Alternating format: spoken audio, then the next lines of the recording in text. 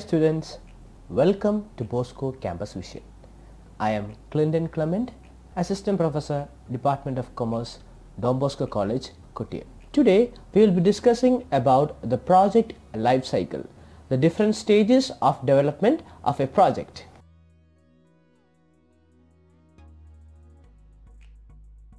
Project life cycle. Every project has certain phases or stages of development. These phases or stages of development of a project are known as life cycle phases. അപ്പോൾ ഏതൊരു project ആണെങ്കിലും ഒരു project എന്ന് പറയുന്നത് പെട്ടെന്നൊരു ദിവസം പൊട്ടി മുളയ്ക്കുന്ന ഒരു ഐറ്റം അല്ല പ്രോജക്റ്റ് എന്ന് പറയുന്നത്. ഒരു പ്രോജക്റ്റ് എന്ന് പറയുന്നത് പല ഘട്ടങ്ങളിലൂടെ കടന്നുപോയി പല സ്റ്റേജസിലേക്ക് ഓരോ ഘട്ടത്തിൽ നിന്നും അടുത്ത ഘട്ടത്തിലേക്ക് ഡെവലപ്പായി മാറുന്ന ഒരു കാര്യമാണ് പ്രോജക്റ്റ് എന്ന് പറയുന്നത്. അപ്പോൾ പ്രോജക്റ്റിന് പല ഫേസസ് ഉണ്ട്. ഒരു ഐഡിയയിൽ നിന്നും അത് ഒരു ഐഡിയ വെൽ ഡിഫൈൻഡ് ആയിട്ട് പല സ്റ്റേജിലൂടെ കടന്ന് അത് പല ആൾക്കാരുടെ കൂടെ ചിന്തിച്ച് റിസർച്ച് നടത്തി അത് ഇംപ്ലിമെൻറ്റ് ചെയ്ത് അങ്ങനെ പല സ്റ്റേജസിലൂടെയാണ് ഒരു പ്രോജക്റ്റ് കടന്നു പോകുന്നത്. ഈ സ്റ്റേജസ് അല്ലെങ്കിൽ പല faces of A project is known as A life cycle of A project. എന്തുകൊണ്ടാണ് ലൈഫ് സൈക്കിൾ എന്ന് പറയുന്നത്? ഇതൊരു കണ്ടിന്യൂസ് പ്രോസസ്സാണ്. ഈ ലൈഫ് സൈക്കിൾ ഇങ്ങനെ എപ്പോഴും കണ്ടിന്യൂ ചെയ്തുകൊണ്ടിരിക്കും. അപ്പോൾ നമ്മളിനി പറയാൻ പോകുന്നത് അതിൻ്റെ ഫേസസിനെ കുറിച്ചാണ്. These faces consist of conceptual face, definition face, protection face, operational face and ഡൈവെസ്റ്റ്മെന്റ് face. അപ്പോൾ ഒരു പ്രോജക്റ്റ് കടന്നു പോകുന്ന 5 ഫേസസിനെ കുറിച്ചാണ് നമ്മൾ ഇന്നത്തെ ലെക്ചറിൽ ഡിസ്കസ് ചെയ്യാൻ പോകുന്നത്.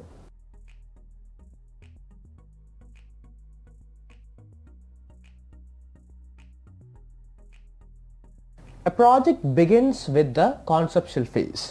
This is a phase during which the project idea generates.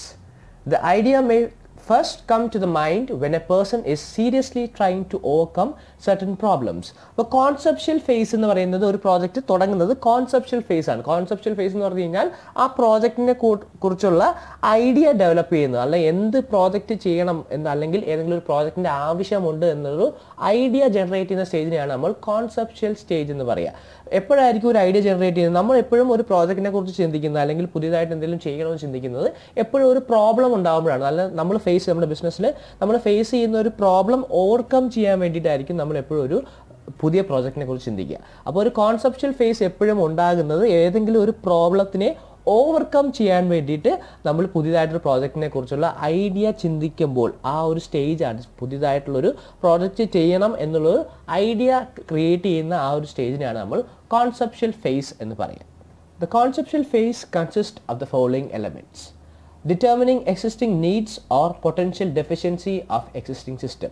അപ്പോൾ നമ്മൾ പറഞ്ഞ ഒരു കോൺസെപ്ച്വൽ ഫേസിൽ നമ്മൾ ഐഡിയ ജനറേറ്റ് ചെയ്യുകയാണ്. നമ്മുടെ എന്തെങ്കിലും ഓർഗനൈസേഷൻ ഉണ്ടാകുന്ന എന്തെങ്കിലും ഒരു പ്രോബ്ലം ഓവർകം ചെയ്യാനുള്ളൊരു ഐഡിയ ജനറേറ്റ് ചെയ്യുന്ന സ്റ്റേജാണ് conceptual face.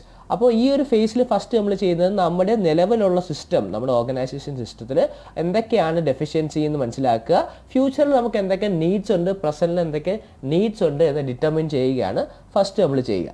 Secondly, establishing initial strategy guidance to overcome existing or potential difference. Initially ഒരു സ്ട്രാറ്റജി ഫോം ചെയ്യുക. നമുക്കിപ്പോൾ നിലവിലുള്ള നീഡ്സും പൊട്ടൻഷ്യൽ ഡെഫിഷ്യൻസീസും ഒക്കെ എങ്ങനെ ഓവർകം ചെയ്യാമെന്നുള്ളൊരു ഇനിഷ്യൽ സ്ട്രാറ്റജി ഡെവലപ്പ് ചെയ്യുകയാണ് നമ്മൾ കോൺസെപ്ച്വൽ ഫേസിൽ. Third one, determining initial feasibility and practicability of the system. അപ്പോൾ ഈ ഒരു സിസ്റ്റം നമ്മൾ പുതിയതായിട്ട് കൊണ്ടുവരുന്ന ഗൈഡൻസ്, സ്ട്രാറ്റജിക് ഗൈഡൻസ് സിസ്റ്റം, അത് എത്രത്തോളം ഫീസിബിൾ ആയിരിക്കും അല്ലെങ്കിൽ അത് പ്രാക്ടിക്കൽ ആണോ ഇല്ലയോ എന്ന് കണ്ടെത്തുക. നമ്മൾ ഈ പറയുന്നതെല്ലാം കോൺസെപ്ച്വൽ ഫേസിൽ എന്തൊക്കെ കാര്യങ്ങൾ ചെയ്യുന്നു എന്നാണ് നമ്മൾ എക്സ്പ്ലെയിൻ ചെയ്തുകൊണ്ടിരിക്കുന്നത്. അപ്പോൾ ഫസ്റ്റ് നമ്മൾ നീഡ്സ് എന്തൊക്കെയാണ്, നിലവിലുള്ള നീഡ്സ് എന്തൊക്കെയാണെന്ന് മനസ്സിലാക്കി. സെക്കൻഡ്ലി, ഇനിഷ്യൽ സ്ട്രാറ്റജി, ഈ നീഡ്സിനെ എങ്ങനെ ഓവർകം ചെയ്യാം അല്ലെങ്കിൽ പൊട്ടൻഷ്യൽ ഡെഫിഷ്യൻസീസിനെ എങ്ങനെ ഓവർകം ചെയ്യാമെന്നുള്ളൊരു ഇനിഷ്യൽ സ്ട്രാറ്റജി ഫോം ചെയ്തു. തേർഡ്ലി, ഈ സ്ട്രാറ്റജിക്കുള്ള ഇനിഷ്യൽ ഫീസിബിലിറ്റി, നമുക്ക് ലാഭത്തിൽ ഇത് ചെയ്യാൻ പറ്റുമോ, പ്രാക്ടിക്കൽ ആണോ ഇല്ലയോ എന്നുള്ളതൊക്കെ ചെക്ക് ചെയ്യാം. Fourth, examining alternative ways of accomplishing the system objectives. ഈ ഒരു സിസ്റ്റം ഒബ്ജക്റ്റീവായിട്ട് നമ്മൾ സെലക്ട് ചെയ്തേക്കുന്ന ഇനിഷ്യൽ സ്ട്രാറ്റജി എങ്ങനെ അച്ചീവ് ചെയ്യാമെന്നുള്ള പല ഓൾട്ടർനേറ്റീവ്സ്, പല രീതിയിൽ എങ്ങനെ അച്ചീവ് ചെയ്യാമെന്നുള്ള ഓൾട്ടർനേറ്റീവ്സ് എക്സാമിൻ ചെയ്യുക. Identifying the human and non human resources required to support system. ഈ സിസ്റ്റം സപ്പോർട്ട് ചെയ്യാൻ ആവശ്യമായ human and non human resources എന്തൊക്കെയാണെന്ന് മനസ്സിലാക്കുക. Then selecting the initial system design which will satisfy the system objectives. പിന്നീട് ഈ ഒരു സിസ്റ്റത്തിന് ആവശ്യമായിട്ടുള്ള ഒരു ഇനിഷ്യൽ ഡിസൈൻ, നമ്മൾ കോൺസെപ്ച്വൽ ഫേസിൽ എല്ലാം ഒരു ഇനിഷ്യൽ സ്റ്റേജിലേക്ക് മാത്രം, ഫസ്റ്റ് നമ്മൾ പറഞ്ഞു ഒരു ഐഡിയ ജനറേറ്റിംഗ് സ്റ്റേജ് ആണ് കോൺസെപ്ച്വൽ ഫേസ്. അപ്പോൾ ഈ ഒരു സ്റ്റേജിൽ നമ്മളെല്ലാം ചെയ്യുന്നത് കൃത്യമായിട്ട് നമ്മുടെ നീഡ്സ് എന്തൊക്കെയാണ്, ഡെഫിഷ്യൻസീസ് എന്തൊക്കെയാണെന്ന് മനസ്സിലാക്കുക, അതിലേക്കുള്ളൊരു ഇനിഷ്യൽ സ്ട്രാറ്റജി ഡെവലപ്പ് ചെയ്യുക, അതിൻ്റെ ഫീസിബിലിറ്റി മനസ്സിലാക്കുക, പല alternative ways of അക്കോംപ്ലിഷിംഗ് the system, identifying human and non-human resources, selecting a design for system and establishing and system organization. ഇതെല്ലാം ചെയ്യാനായിട്ട്, അതായത് ഈ ഒരു സിസ്റ്റം നമ്മൾ ഇനിഷ്യൽ സ്ട്രാറ്റജി ഫോം ചെയ്തേക്കുന്ന system implement ചെയ്യാനായിട്ടുള്ളൊരു organisation system. Organisation എന്ന് ഉദ്ദേശിക്കുന്നത് എന്താ, എല്ലാ കാര്യങ്ങളും എന്തൊക്കെ ആക്ടിവിറ്റീസ് ഉണ്ട്, ഏതൊക്കെ ആക്ടിവിറ്റീസ് ആരൊക്കെ ചെയ്യണം എന്നുള്ളൊരു ജസ്റ്റ് ഒരു ലൈനപ്പ് അല്ലെങ്കിൽ ഓർഗനൈസ് ചെയ്ത് വെക്കുന്നതിനാണ് നമ്മൾ സിസ്റ്റം ഓർഗനൈസേഷൻ എന്ന് പറയാം. അപ്പോൾ ഇത്തരത്തിലുള്ള കാര്യങ്ങളൊക്കെയാണ് നമ്മൾ കോൺസെപ്ച്വൽ ഫേസിൽ ചെയ്യുന്നത്. കോൺസെപ്ച്വൽ ഫേസ് എന്ന് പറയുന്നത് ഐഡിയ ജനറേഷൻ സ്റ്റേജ് ആണ്. നമുക്കൊരു പ്രോബ്ലം ഉണ്ട്, ആ പ്രോബ്ലത്തിനെ ഓവർകം ചെയ്യാൻ ആവശ്യമായിട്ടുള്ള കാര്യങ്ങളെല്ലാം മനസ്സിലാക്കുക, എന്താണ് നമ്മുടെ പ്രോബ്ലം എന്ന് കൃത്യമായിട്ട് മനസ്സിലാക്കുക, അതിനെ ഓവർകം ചെയ്യാനുള്ള ഒരു ഇനിഷ്യൽ സ്ട്രാറ്റജി ഫോം ചെയ്യുക, അതിൻ്റെ ഫീസിബിലിറ്റി, അതിനാവശ്യമായ റിസോഴ്സ് കണ്ടെത്തുക, ഇത്തരം കാര്യങ്ങളൊക്കെയാണ് നമ്മൾ കോൺസെപ്ച്വൽ ഫേസിൽ ചെയ്യുന്ന കാര്യങ്ങൾ.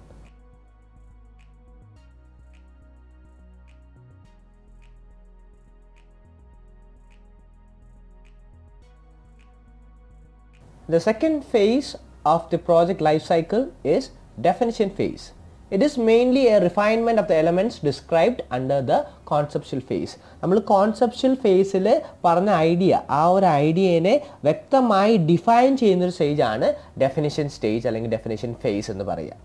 The following are the areas to be examined during the phase. Firm identification of the human and non-human resources required. നമ്മൾ നേരത്തെ പറഞ്ഞ ഐഡിയ അനുസരിച്ച്, ഇനിഷ്യൽ സ്ട്രാറ്റജി അനുസരിച്ച് നമുക്ക് എന്തൊക്കെ human resources and non human resources ആവശ്യമുണ്ടാവുമെന്ന് കൃത്യമായിട്ട് ഐഡൻറ്റിഫൈ ചെയ്യുക. Preparation of the final system performance requirements. നമ്മൾ ഈ ഇനിഷ്യേറ്റ് ചെയ്യാൻ പോകുന്ന സിസ്റ്റത്തിൻ്റെ പെർഫോമൻസ് റിക്വയർമെൻറ്റ് എത്രയാണെന്ന് കൃത്യമായിട്ട് പ്രിപ്പയർ ചെയ്യുക. എന്ത് ലെവൽ ഓഫ് പെർഫോമൻസ് ആണ് ആ സിസ്റ്റം ചെയ്യേണ്ടത് നമ്മൾ പ്രതീക്ഷിക്കുന്നത് എന്നുള്ളത് കൃത്യമായിട്ട് പ്രിപ്പയർ ചെയ്യുക. Preparation of the detailed plans required to support the system. ഈ ഇംപ്ലിമെൻറ്റ് ചെയ്യാൻ പോകുന്ന സിസ്റ്റം, ഈ സിസ്റ്റം എന്ന് പറയുന്നത് നമ്മൾ നേരത്തെ ഫസ്റ്റ് കോൺസെപ്ച്വൽ ഫേസിൽ പറഞ്ഞ ഐഡിയ, ഒരു പ്രോബ്ലത്തിനെ ഓവർകം ചെയ്യാനായിട്ടുള്ളൊരു സിസ്റ്റം നമ്മൾ ഡെവലപ്പ് ചെയ്യുകയാണ്. ഈ സിസ്റ്റത്തിൻ്റെ എൻഡിലേക്കായിരിക്കും നമുക്ക് ആ ഓവർകം ചെയ്യാനുള്ള പ്രോഡക്റ്റ് അല്ലെങ്കിൽ സർവീസ് ഉണ്ടാകുക. അപ്പോൾ ഈ സിസ്റ്റത്തിൻ്റെ ഡീറ്റെയിൽ പ്ലാൻ, ഈ സിസ്റ്റം ഇംപ്ലിമെൻറ്റ് ചെയ്യാൻ ആവശ്യമുള്ള ഒരു detail plan preparation. Determination of the realistic cost, schedule and performance requirements. എത്ര ചിലവാകും, ഏതൊക്കെ ഷെഡ്യൂളാണ് ഈ പ്രോജക്റ്റ് ഇംപ്ലിമെൻറ്റ് ചെയ്യാൻ പോകുന്നത്, അതിൻ്റെ പെർഫോമൻസ് റിക്വയർമെൻറ്റ്സ്, ഇത്തരം കാര്യങ്ങളൊക്കെ ഡിറ്റർമിൻ ചെയ്യുക. Identification of those areas of system where high risk and uncertainty exist. ഈ നമ്മൾ ഇംപ്ലിമെൻറ്റ് ചെയ്യാൻ പോകുന്ന സിസ്റ്റം നമ്മുടെ ഫ്യൂച്ചറിലേക്ക് ഇംപ്ലിമെൻറ്റ് ചെയ്യാൻ പോകുന്നതാണ്. അതുകൊണ്ട് തന്നെ അൺസർട്ടനിറ്റി ഉണ്ടാകും, നമുക്ക് അറിയാത്ത കാര്യങ്ങളുണ്ടാവും, ഏതൊക്കെ മേഖലകളിലാണ് നമുക്ക് കൂടുതൽ റിസ്ക് ഉണ്ടാകാൻ പോകുന്നത്, ഇതെല്ലാം കൃത്യമായിട്ട് മനസ്സിലാക്കി വെക്കുക. Then determination of necessary support sub system. ഈ സിസ്റ്റത്തിനെ സപ്പോർട്ട് ചെയ്യാനുള്ള മറ്റ് സബ് സിസ്റ്റംസ് ഏതൊക്കെയാണെന്ന് മനസ്സിലാക്കുക, അതിനാവശ്യമായുള്ള റിക്വയർമെൻറ്റ്സ് എല്ലാം ചെയ്ത് വെക്കുക. Identification and initial preparation of the documents required to support system. ഈ സിസ്റ്റം ഇംപ്ലിമെൻറ്റ് ചെയ്യാനുള്ള ആവശ്യമുള്ള ഡോക്യുമെൻ്ററി എവിഡൻസ് അല്ലെങ്കിൽ ഡോക്യുമെൻറ്റ്സ് എല്ലാം പ്രിപ്പയർ ചെയ്ത് വെക്കുക. അപ്പോൾ സെക്കൻഡ് സ്റ്റേജ് ആയ ഡെഫിനിഷൻ ഫേസിൽ നമ്മൾ ചെയ്യുന്നത്, ഫസ്റ്റ് ഇനിഷ്യൽ കോൺസെപ്ച്വൽ ഫേസിൽ നമ്മൾ ക്രിയേറ്റ് ചെയ്ത് വെച്ചേക്കുന്ന ആ ഐഡിയ അത് കുറച്ചുകൂടെ ക്ലിയർ ആയിട്ട് റിഫൈൻ ചെയ്യുകയാണ്. അല്ലെങ്കിൽ അതിന് എന്തൊക്കെയായിരിക്കും ആവശ്യം വരിക, അതിൻ്റെ കോസ്റ്റ് എത്ര ആയിരിക്കും, എന്ത് പെർഫോമൻസ് റിക്വയർമെൻറ്റ് വേണ്ടി വരും, എത്രത്തോളം റിസ്ക് അതിലുണ്ട്, ഏതൊക്കെയാണ് സബ് സിസ്റ്റംസ് ആവശ്യമുണ്ടാകുക, ഇത്തരത്തിൽ എന്തൊക്കെ ഡോക്യുമെൻറ്റ്സ് വേണ്ടി വരും, ഇത്തരത്തിലുള്ള കാര്യങ്ങളെല്ലാം വെൽ ഡിഫൈൻ ചെയ്യുന്നൊരു സ്റ്റേജാണ് definition face.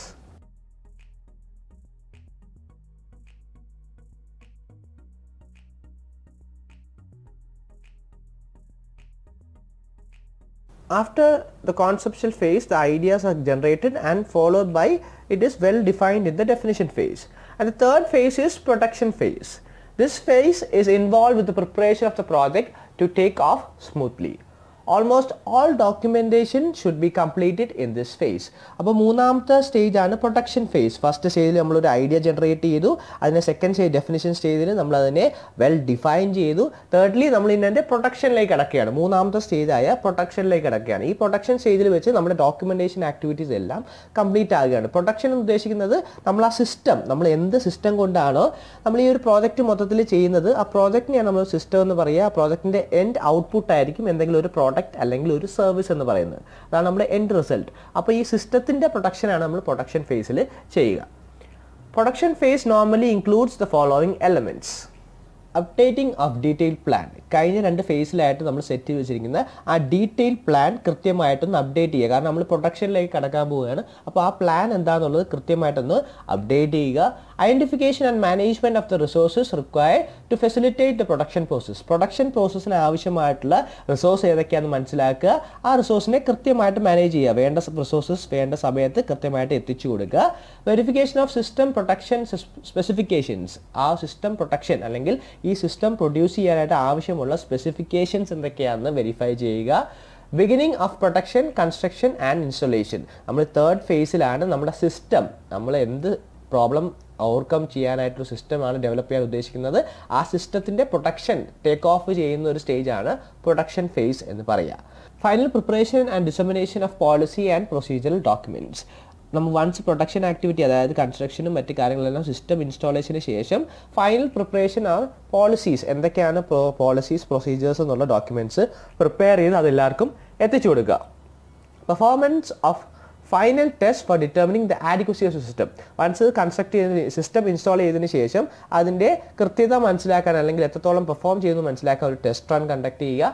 Developing technical manual describing how the system is intended to operate. ഈ സിസ്റ്റം എങ്ങനെയാണ് ഓപ്പറേറ്റ് ചെയ്യേണ്ടത് മനസ്സിലാക്കാനായിട്ട് ഒരു മാനുവൽ പ്രിപ്പയർ ചെയ്യുക. Developing plan to support the system during it's operational face. ഈ പ്രൊഡക്ഷൻ വൺസ് നമ്മൾ ആ ഒരു സിസ്റ്റം ഡെവലപ്പ് ചെയ്ത് ഇൻസ്റ്റാൾ ചെയ്തതിന് ശേഷം പിന്നീടാണ് അതിൻ്റെ ഓപ്പറേഷൻ ഫേസിലേക്ക് കിടക്കുക. അപ്പോൾ ഈ ഓപ്പറേഷൻ ഫേസിന് ആവശ്യമായിട്ടുള്ള പ്ലാൻസും സപ്പോർട്ട് സിസ്റ്റം എല്ലാം കൃത്യമായിട്ട് മെയിൻറ്റെയിൻ ചെയ്ത് വെക്കുക. അപ്പോൾ 3rd ഫേസ് ആണ് പ്രൊഡക്ഷൻ ഫേസ്. നമ്മുടെ സിസ്റ്റം ഇൻസ്റ്റാൾ ചെയ്യുക അല്ലെങ്കിൽ സിസ്റ്റത്തിന് ആവശ്യമായുള്ള പ്രൊഡക്ഷൻ കൺസ്ട്രക്ഷൻ എല്ലാം നടക്കുന്ന സ്റ്റേജാണ് പ്രൊഡക്ഷൻ ഫേസ് നമ്മൾ പറയുക.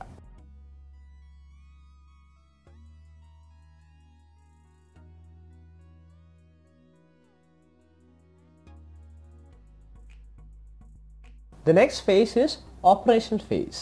It integrates the project's product or service into the existing organization. അപ്പോൾ ഈ ഒരു സ്റ്റേജിലാണ് നമ്മുടെ ഈ ഒരു പ്രോജക്റ്റിൻ്റെ എൻഡ് റിസൾട്ട് അല്ലെങ്കിൽ പ്രോഡക്റ്റ് അല്ലെങ്കിൽ സർവീസ് കമ്പനി ഉപയോഗിച്ച് തുടങ്ങുന്നത്. ഒരു എക്സാമ്പിൾ വൈസ് നമ്മൾ പറയുകയാണെങ്കിൽ, നമ്മൾ ഈ പ്രോജക്റ്റിൻ്റെ കോൺസെപ്ഷ്യൽ സ്റ്റേജിലേക്ക് പോവുകയാണെങ്കിൽ നമ്മുടെ കമ്പനി ഇപ്പോൾ ഒരു പ്രോഡക്റ്റ് ഡെവലപ്പ് ചെയ്തു. നമ്മളൊരു മൊബൈൽ ഫോൺ മാനുഫാക്ചറിങ് കമ്പനിയാണെന്ന് വിചാരിക്കുക.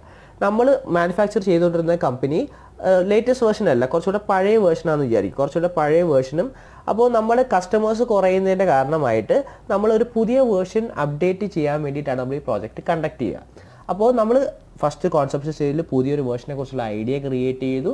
പിന്നീട് അത് വെൽ ഡിഫൈൻ ചെയ്തു.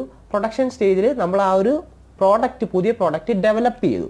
ഈ ഓപ്പറേഷൻ ഫേസിലേക്ക് വരുമ്പോഴാണ് നമ്മൾ ഈ പ്രോഡക്റ്റ് നമ്മുടെ കസ്റ്റമറിലേക്ക് അല്ലെങ്കിൽ മാർക്കറ്റിലേക്ക് എത്തിക്കുക. അതിനാണ് ഓപ്പറേഷണൽ ഫേസ്. ആ പ്രോജക്റ്റിൻ്റെ നമ്മൾ ഡെവലപ്പ് ചെയ്തെടുത്ത പുതിയ പ്രോഡക്റ്റ് നമ്മൾ ഓപ്പറേഷൻ ഫേസിലേക്ക് എത്തിക്കുന്ന സ്റ്റേജാണ് operational face. This face includes the following elements. Use the system result by intended user or A customer. നമ്മുടെ സിസ്റ്റം, നമ്മൾ ഈ ഡെവലപ്പ് ചെയ്ത സിസ്റ്റത്തിൻ്റെ റിസൾട്ട് അല്ലെങ്കിൽ നമ്മുടെ എൻഡ് പ്രോഡക്റ്റ് അത് കസ്റ്റമർ യൂസ് ചെയ്ത് തുടങ്ങുന്ന സ്റ്റേജാണ് operational face. Evaluating the sufficiency of the project to meet the actual operating condition. നമ്മൾ ഈ കൊണ്ടുവന്ന അല്ലെങ്കിൽ ഡെവലപ്പ് ചെയ്ത പുതിയ പ്രോഡക്റ്റ് നമ്മുടെ ആ ഒരു റിസൾട്ട്, നമ്മൾ പ്രതീക്ഷ റിസൾട്ട് കൊണ്ടുവരുന്നുണ്ടോ ഇല്ലയോ എന്ന് ഇവാലുവേറ്റ് ചെയ്യുക. Provision of feedback to organisational planners. കൃത്യമായിട്ടുള്ള ഫീഡ്ബാക്കിനുള്ള ഒരു പ്രൊവിഷൻ ഉണ്ടായിരിക്കണം. നമുക്ക് ഈ പ്രോജക്റ്റ് ഇനിയും പുതിയ കാര്യങ്ങൾ മാറ്റം വരുത്തണമെങ്കിൽ ഇതിൽ കൃത്യമായിട്ടുള്ള ഫീഡ്ബാക്ക് കിട്ടിയാൽ മാത്രമേ നമ്മൾ പുതിയ ഡെവലപ്പ് ചെയ്ത പ്രോഡക്റ്റ് കസ്റ്റമേഴ്സിന് യൂസ്ഫുൾ ആവുന്നുണ്ടോ, കസ്റ്റമേഴ്സ് മേടിക്കുന്നുണ്ടോ, ഇത്തരത്തിലുള്ള ഫീഡ്ബാക്ക് എല്ലാം ഓർഗനൈസേഷൻ പ്ലാനേഴ്സിന് കൊടുത്താൽ മാത്രമേ അടുത്ത സ്റ്റേജ് ഓഫ് പ്രോജക്റ്റിലേക്കൊക്കെ ഇത് നമ്മൾ യൂസ്ഫുൾ ആയിട്ട് എടുക്കാനേ പറ്റുള്ളൂ. Evaluating the adequacy of supporting system. നമ്മൾ ഈ സിസ്റ്റത്തിന് സപ്പോർട്ടീവായിട്ട് അല്ലെങ്കിൽ സപ്പോർട്ടിംഗ് സിസ്റ്റം എന്ന് പറയുമ്പോൾ നമ്മളിപ്പോൾ പുതിയൊരു മൊബൈൽ ഫോണാണ് നമ്മൾ ക്രിയേറ്റ് ചെയ്തേക്കുന്നതെങ്കിൽ അതിൻ്റെ മാർക്കറ്റിങ്ങിനും മറ്റും കാര്യങ്ങളിലെല്ലാം ആവശ്യമായിട്ടുള്ള സപ്പോർട്ടിംഗ് സിസ്റ്റം കൃത്യമായിട്ട് വർക്ക് ചെയ്യുന്നുണ്ടെന്നും കൂടെ നമ്മൾ ഈ ഓപ്പറേഷൻ ഫേസിൽ ഇവാലുവേറ്റ്. അപ്പോൾ ഓപ്പറേഷൻ ഫേസിലാണ് നമ്മൾ പുതിയതായിട്ട് ഡെവലപ്പ് ചെയ്ത പ്രോഡക്റ്റ് അല്ലെങ്കിൽ സർവീസ് നമ്മൾ അതിൻ്റെ എൻഡ് യൂസറിലേക്ക് എത്തിക്കുന്ന face.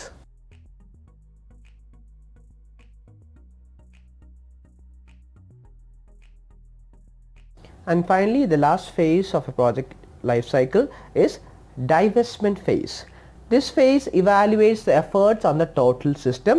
This phase serves an input to the conceptual phase of new project. ഞാൻ ആദ്യമേ തന്നെ പറഞ്ഞായിരുന്നു പ്രോജക്റ്റ് ലൈഫ് സൈക്കിൾ എന്ന് പറയുന്നത് ഇതൊരു കണ്ടിന്യൂസ് ആക്ടിവിറ്റിയാണ്. അപ്പോൾ ഡൈവെസ്റ്റ്മെൻറ്റ് ഫേസിലാണ് നമ്മുടെ ഇപ്പോൾ നിലവിൽ നമ്മൾ ഇംപ്ലിമെൻറ്റ് ചെയ്ത് ഒരു പ്രോഡക്റ്റ് ഡെവലപ്പ് ചെയ്ത പ്രോജക്റ്റിൻ്റെ എല്ലാ കാര്യങ്ങളും ഇവാലുവേറ്റ് ചെയ്യുകയും അതിൻ്റെ ഔട്ട്പുട്ട്സ് അതിൻ്റെ ഫീഡ്ബാക്ക് എല്ലാം യൂസ് ചെയ്തുകൊണ്ടാണ്, അതായത് നമ്മളൊരു പുതിയ ടെക്നോളജി ഫോൺ ഡെവലപ്പ് ചെയ്തു, ഈ ഡെവലപ്പിനുള്ള ഫീഡ്ബാക്ക് എടുക്കുമ്പോൾ അത് ഓക്കെ ആണോ, ഇനിയും എന്തെങ്കിലും മാറ്റം വരുത്തണോ എന്നുള്ളത് നമ്മൾ കണ്ടെത്തും. അപ്പോൾ ഇനിയും മാറ്റം വരുത്തണമെങ്കിൽ നമ്മൾ അടുത്ത പ്രോജക്റ്റ് ഡെവലപ്പ് ചെയ്യണം. അപ്പോൾ എന്ത് ചെയ്യണം, അടുത്ത കോൺസെപ്ച്വൽ ഫേസിലേക്ക് നമ്മൾ ഈ ഫീഡ്ബാക്ക് ട്രാൻസ്ഫർ ചെയ്യും. അങ്ങനെ ഒരു സൈക്ലിക് പ്രോസസ്സാണ് ഒരു പ്രോജക്റ്റ് ലൈഫ് സൈക്കിൾ എന്ന് പറയുന്നത്. അപ്പോൾ ഡൈവെസ്റ്റ്മെൻറ്റ് ഫേസിലാണ് നമ്മൾ ഇത്തരത്തിലുള്ള കാര്യങ്ങളെല്ലാം ഇൻഫർമേഷൻസ് എല്ലാം അടുത്ത പുതിയ പ്രോജക്റ്റിൻ്റെ കോൺസെപ്ച്വൽ ഫേസിലേക്ക് ട്രാൻസ്ഫർ ചെയ്യുക.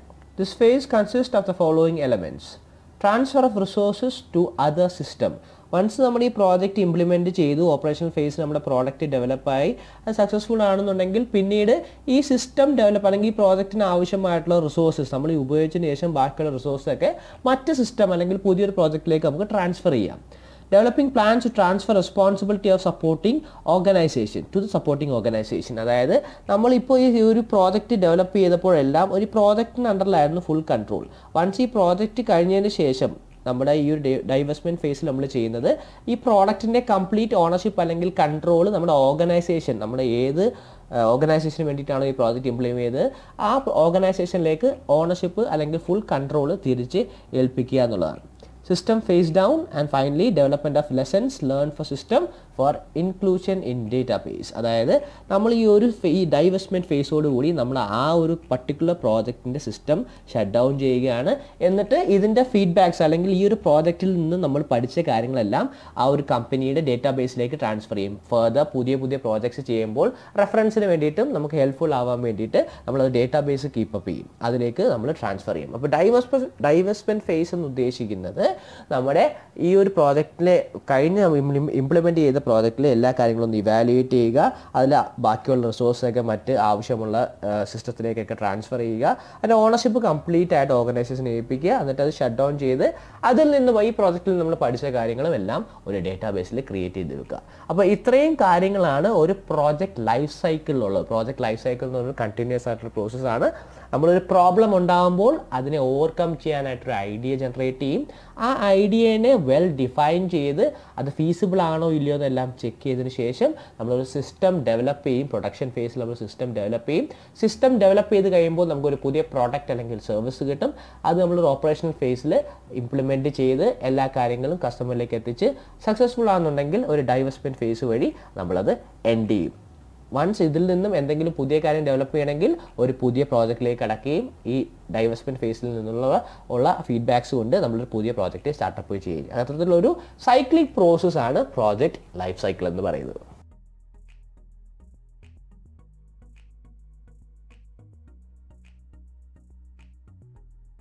അപ്പോൾ ഇന്നത്തെ ക്ലാസ്സിൽ നമ്മൾ പ്രോജക്റ്റ് ലൈഫ് സൈക്കിളിനെ കുറിച്ചാണ് ഡിസ്കസ് ചെയ്തേക്കുന്നത്. അപ്പോൾ ഞാൻ അതിൻ്റെ